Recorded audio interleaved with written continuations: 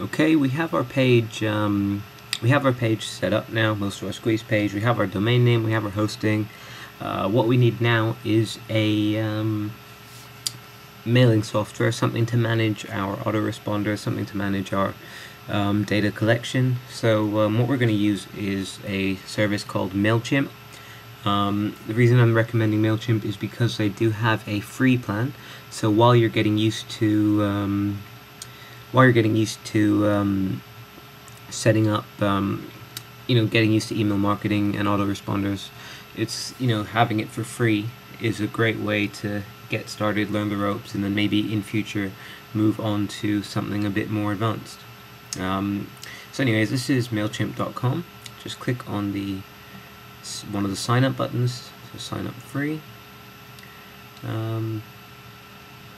So then all you have to do is enter your email address. So I'm going with support@media.com, username support_media, and then you just enter your whatever password you want. Create account. Did that work? I don't think it did. I think I did something wrong there. Yep. Alright, I'm going to do that again.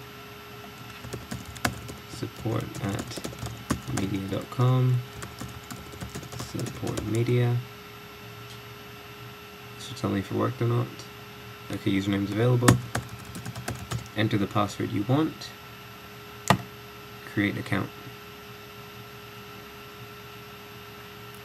So that's done, and then you'll get a confirmation email in your inbox. So I've got this here. You just click to activate. You enter the whatever comes up in the anti-spam measures, and you confirm, and then you log in with the login details you just created.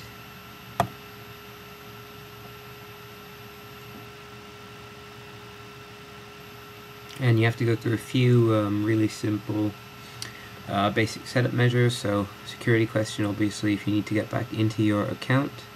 Now let's just go with in what city. You have to choose a question, so I'm just going to choose one. What was the name of your first stuffed animal? I can't actually remember, but I'm setting up this account for demo purposes, so I'm going to say Homer.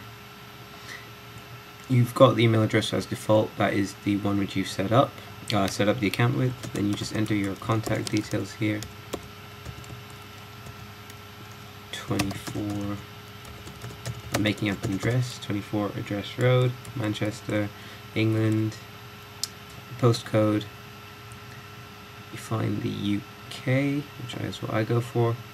Company or organization.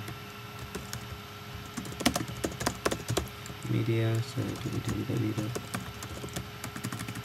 You'd obviously use your genuine details here, but I'm just doing this to set you up. And I usually would recommend specifying an industry, because in the stats that you look at, you can see you can compare the open rate you've got for your emails, which usually helps sort of track your performance. Okay, so then we've done that. You create a subscriber list. So I'm just going to call my list name Social Success. Default name is who you want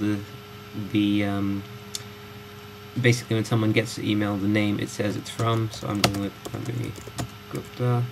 Reply to email, I'm going with I'd probably use my own one because I want people to email me directly.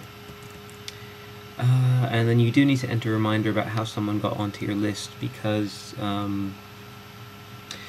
that just reminds them that you haven't just spammed them and got their email address out of nowhere, which would technically be illegal. So you signed up at www.supportmedia.com. So you probably word it better than that, like you are receiving this email because you opted in at supportmedia.com. Then the address is automatically populated. Company name is automatically populated. people, you can get emails when people subscribe or unsubscribe. If you're not going to be able, for a while, I'd say you take the subscribe button just so that you know when someone's, you can kind of track things a bit easier. But then after you get to a few hundred subscribers, you probably switch that off, because you don't want all these emails coming into your inbox telling you when people are subscribed. And you can choose to let people pick the email format between, there's a few different options: HTML, plain text, or mobile. So basically that's how you set it up. You hit save, and that will set up your list. Now if you already have some contacts, you can import them easily. Otherwise, in the next video we'll be showing you how to create a sign-up form and how to go through all of the step-by-step customization processes for that, so that you get your autoresponders working properly and everything like that.